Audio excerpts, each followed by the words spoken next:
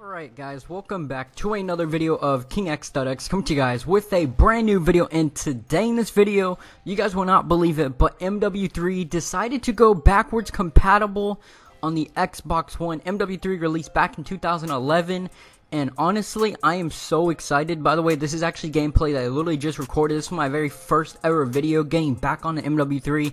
Yeah, I'm absolutely terrible, but at least I'm better than I was back in 2011 because I had like a .50 KD, but that was usually because I kind of started off playing online on the 360 with this game. So, yes.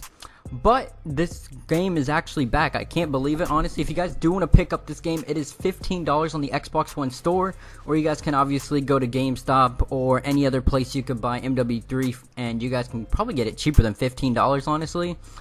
But all the DLCs are also $9.74, so Collection 4, Collection 2, all these other DLC collections that they're ended up getting released for Modern Warfare 3 is cheaper as well. I am just super excited knowing that this game is actually back and you're able to play on the Xbox One. This is one of the Call of Duties that a lot of people have been wanting besides Modern Warfare 2.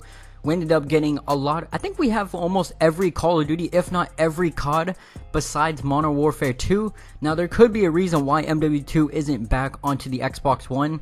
Is mainly because Infinity Ward, if you guys do not know, is coming right after Treyarch. So after COD 2018, COD 2019 will be Infinity Ward, and we could see Modern Warfare 2 remastered. So that could be a reason why, because we ended up getting COD 4, we get MW3, and everyone is overhyped with the whole MW2. So we could be seeing MW2 come back in backwards compatible, or not even compatible, but just straight up remastered, and that would be awesome. That would actually line up perfectly on why we don't have MW2, and then they could release backwards compatible in MW2 later on.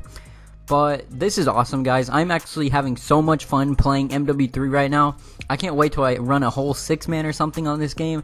It's gonna be absolutely crazy. Using the ACR in this game just felt so great, especially knowing that we have not used this ACR in like so long, and I haven't played MW3 literally probably since like 2013, and that was about at the time when I ended up switching to the Xbox One, or it was like 2013, 2014 I ended up switching.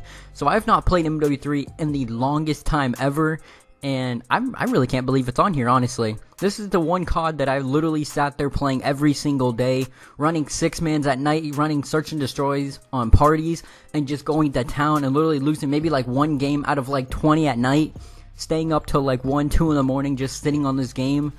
Honestly, Face-Off was so much fun. I wish they would bring back Face-Off maps onto other Call of Duties, because this was one of the most fun maps, or fun maps to actually play on, and one of the best game modes I've ever seen in Call of Duty.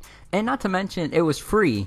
Literally, you could 1v1, 2v2, and 3v3. Not to mention, some of the other DLC collections ended up having extra maps, which back in Modern Warfare 3's days, I really didn't buy DLC. I do remember playing MW3 back in BO2, because I was not the biggest fan of Black Ops 2. So MW3 was kind of like that game that I sat there playing throughout the entire year most of the time, besides when maybe Black Ops 2 decided to drop some DLC, which was later on. But yeah, so if you guys did like this video, make sure to like, subscribe, put on post notifications so you guys don't miss another video. By the way, guys, the game is also I think it's like 10 gigabytes to download. I forgot to mention that in the very beginning of the video. So if you guys do want to play MW3 and download it for $15 and maybe even buy all the DLCs, you guys get everything that you guys purchased back in MW3 on the 360. Your stats and everything transfers over if you guys didn't know as well. But yeah, guys, I'm out.